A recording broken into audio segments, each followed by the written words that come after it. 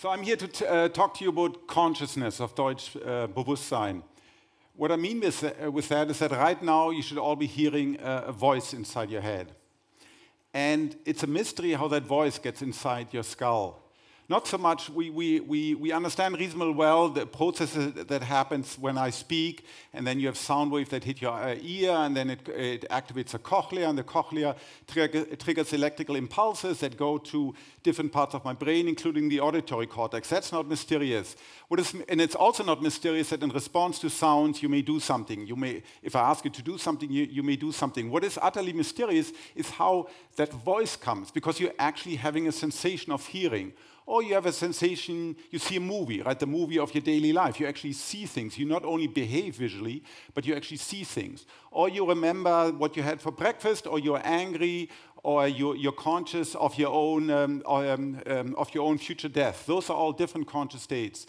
And the mystery is to explain how these states come about. Because if you look at the foundational equations of physics, like quantum mechanics or general relativity, there's no consciousness there.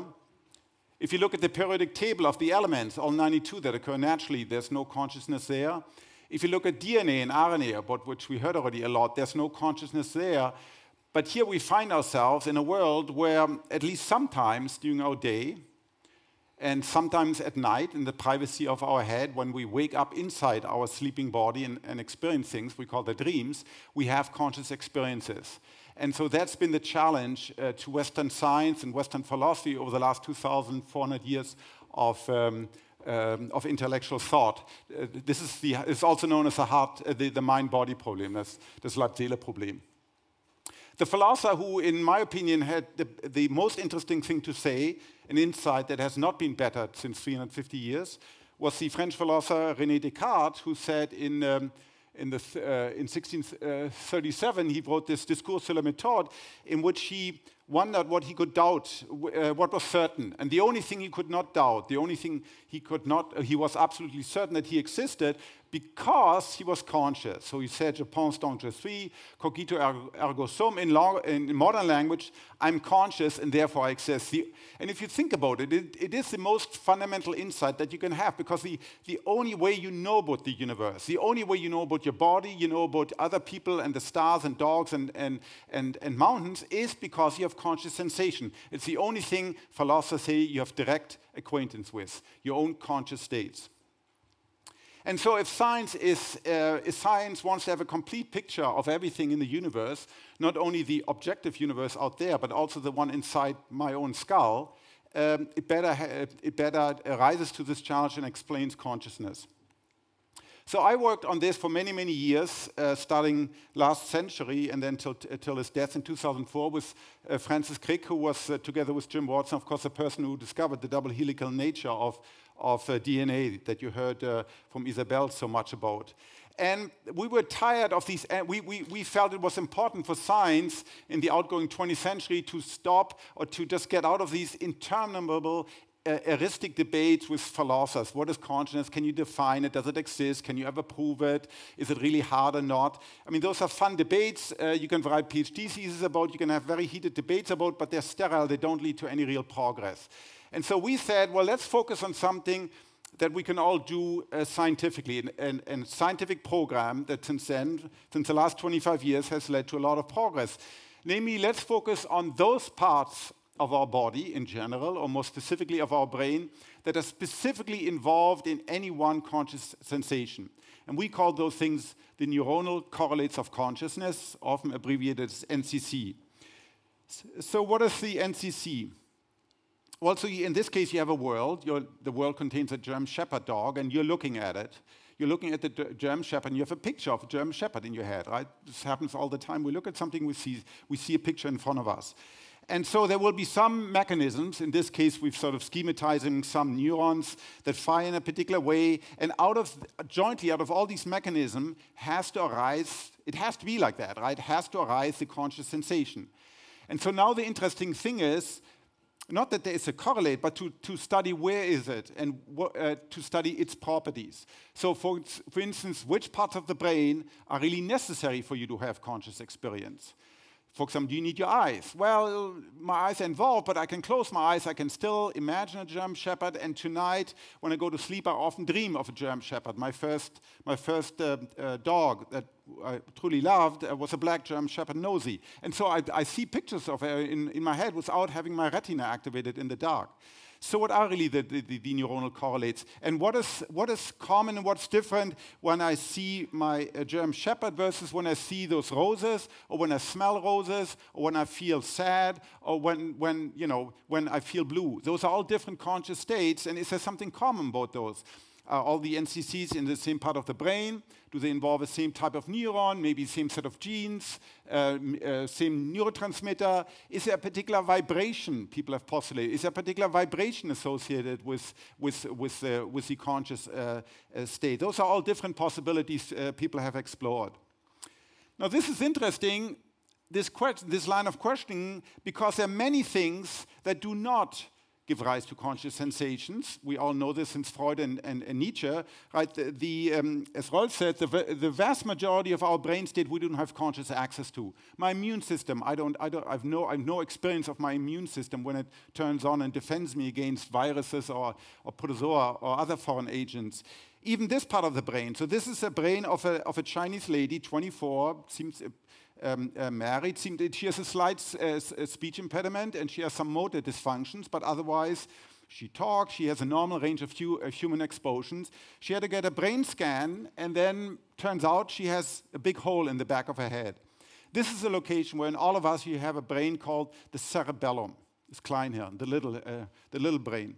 And in fact, ironically, it's called the Kleinhirn because it contains, in fact, the majority of all the neurons. 80% of all your neurons form part of the cerebellum. So what this patient shows clearly that, she's a rare case of somebody who was born without a cerebellum. She never had one. But what this shows that the cerebellum, although it seems a neuron, a part of the brain like other parts, it has neurons, they're very elaborate, they have electrical activity and synapses, that not all parts of the brain seem to be involved in generating consciousness, because if you lose the cerebellum, your consciousness isn't impaired. So what is it about the special part of the brain, and what is special about those special parts of the brain? And can we whatever that special property is, can we replicate it in computers? Or, for example, can we get these guys to ever show this property? Because right now, I believe, or most of us believe, if I turn my iPhone on, it doesn't feel like anything.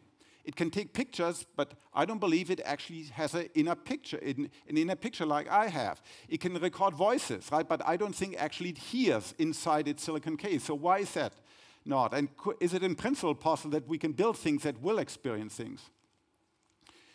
This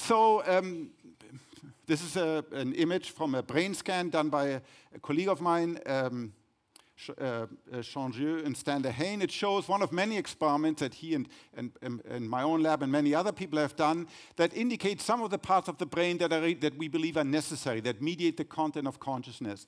And they tend to be associated with the cerebral cortex. In fact, not the entire cortex. So the cortex is the part of the brain on the top of the brain. It sort of constitutes maybe 80% by volume, 16 billion neurons out of the 86 billion neurons that we have.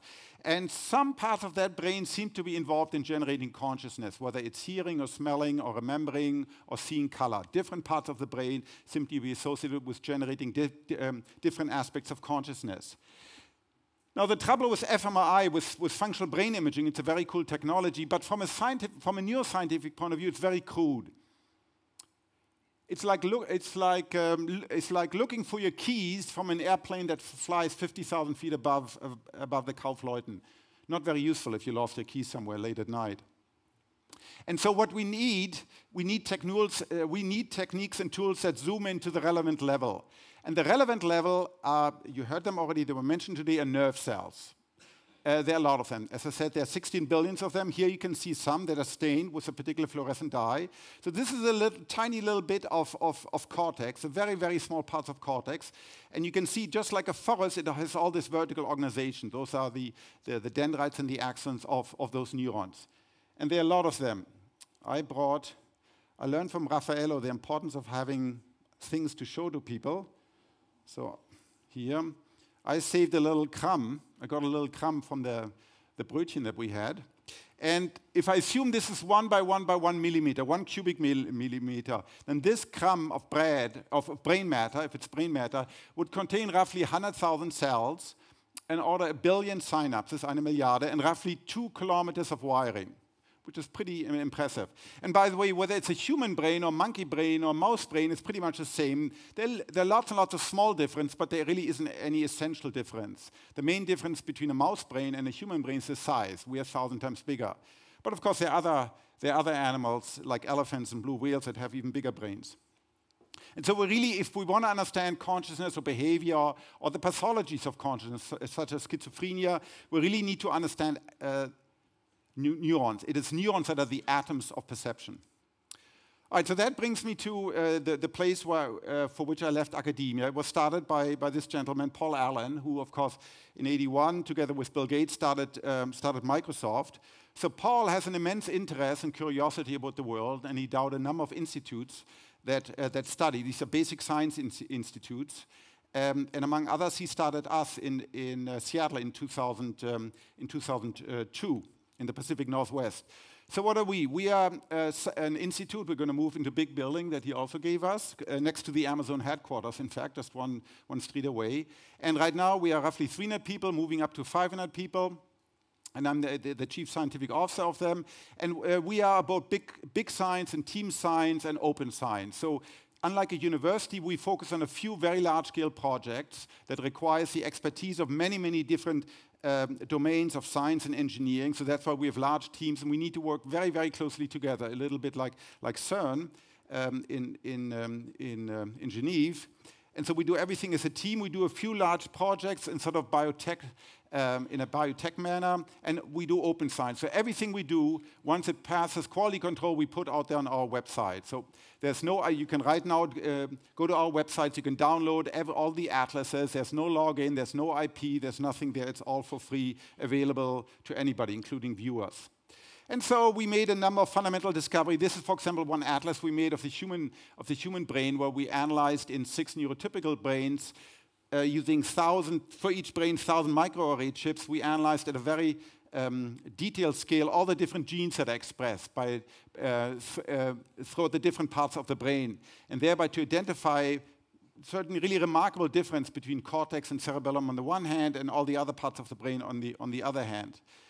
This is another large-scale atlas that we published this year, which is in several thousand mice, up to 3,000 mice. We have a very high-resolution atlas of individual long-range axons where they project to. So it's really the wiring diagram. You know, if you're interested, let's say, in the visual cortex, and you want to know to which other areas does the visual cortex project, you can go into this atlas and get all the information at high resolution. And typically, a project like this will involve, 100 people and 25 million. So it's difficult to do at the university.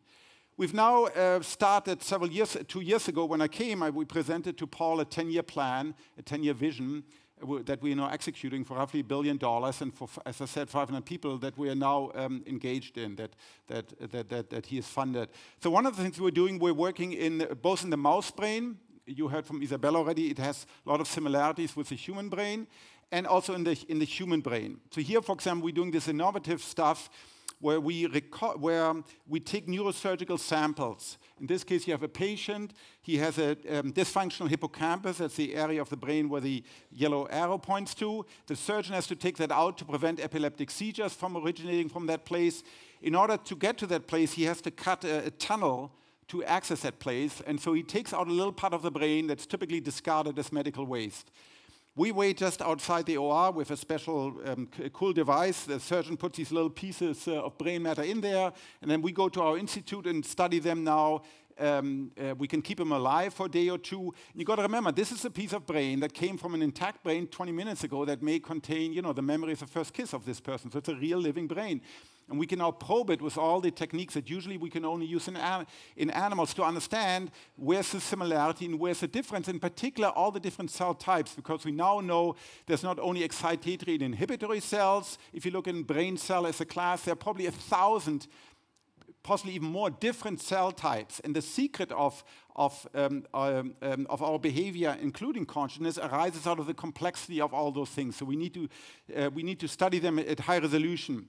And one of the things that we're doing, this is right now we're doing in mice, but we're also moving that to human, where we try to get from the same cell, we try to identify the way the neurons behave. Here you can see electrical activity, the way they fire these little these impulses, which is a universal currency, which all brain neurons communicate to each other. We'd like to reconstruct their morphology, the dendrite, the input end and the output end. This is a beautiful cell reconstructed here, in fact, at the ETH by Kevin Martini and his team. Then we also like to analyze the molecules that are expressed by doing RNA-seq. So we look at 8 to 10,000 RNA species that are expressed in that one cell, and we also computer model that cell. So now we have a high-resolution view of this one cell, where we look at how does it look, where does it project to, what's its electrical behavior, what are the genes expressed, and we do that in thousands of cells, both in a mouse and in people. And then we can begin to look at taxonomy. We can see what are the different types of neurons and how do they connect, and do they have, we know already enough to know that there's specific connection rules. There's enormous amount of complexity. The brain, for its size, is by far the most complex organ in the known universe. And that is important because for my mind, so I study consciousness since 25 years, the only real, the most compelling theory of consciousness is a body of knowledge known as integrated information theory of consciousness by the Italian-born psychiatrist, neuroscientist Giulio Tononi. And he essentially argues that any piece of highly organized matter is associated that highly organized pieces of matter have as a property are conscious. We just live in a universe where highly organized pieces of matter that have a particular type of organization, namely the one that maximizes integrated information, which you can write down as a well-developed mathematical expression. So any piece of tissue that has integrated information will explain something. We just live in a universe where that is the case. It's just like there's space and time and matter and energy, and there's also consciousness. It's part of the basic fiber of the universe. And this theory, for example, will explain why the cerebellum does not give rise to consciousness, but why cortex does. It also explains why in deep sleep you don't have conscious experience, and why in epileptic seizure, when your brain is entirely hypersynchronized, is not conscious. It also begins to explain at what point in development, when is your fetus conscious, is your newborn conscious, when does consciousness arise and for the different senses. It begins to address a very difficult clinical question by building a conscious-o-meter that tells us if we have a particular individual in front of us who's severely damaged due to an accident or intoxication, is this person actually conscious or just but alive but unconscious? And it also addresses the question, where does consciousness arise across different animals? And ultimately, it also addresses the question very specifically, to what extent can computers ever be conscious? And things like, is the internet conscious? So thereby, by doing a combination of experiments, detailed experiments to try to study the complexity of the brain, our brain and brain of related species, together with theoretical and consideration, we hope to finally solve in my lifetime, because this is my burning passion, has always been since I first studied philosophy in Tübingen many years ago. I want to understand, before I die, how the water of the brain gives rise to the wine of my conscious experience. Thank you very much.